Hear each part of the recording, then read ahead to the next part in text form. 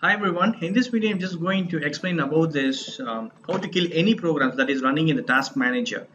So you can see, for example, as I'm an automation user, I'm using some Chrome driver or Firefox driver, something like that. So if you see my browser, it will be opening, but even though the program is closed up front, but I can see the program is running in the background, but maybe it may reduce the speed. So what I'm going to do is, that is not, particularly I didn't close this, that's the problem is.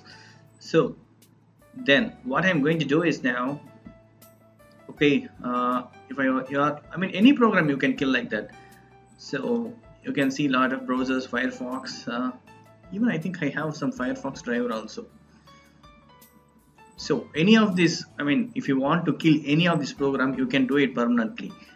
Simple command, go to CMD, open with administrator rights. So here you can see the task list. See, the lot of Chrome driver is open, right? Actually, I'm going to close this. I'm going to kill this program by closing this. So task kill -im dot the name of this exe. So see what is saying, the process Chrome driver with P84 could not be terminated because it's already open and running in some port ID. So that's what it's showing here. So what I'm going to do is, now I'm going to forcefully terminate the program. So F. Now see, successfully terminated. Even if you want any browser such as Chrome, you can do it. See, Chrome also closed. Firefox.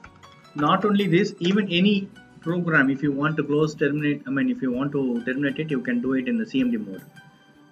That's it. Hope this video is very helpful for killing the programs which is running in the background. That's it. Thank you so much for watching my video. Please provide comments and feedbacks in my video forms. Thank you. Bye.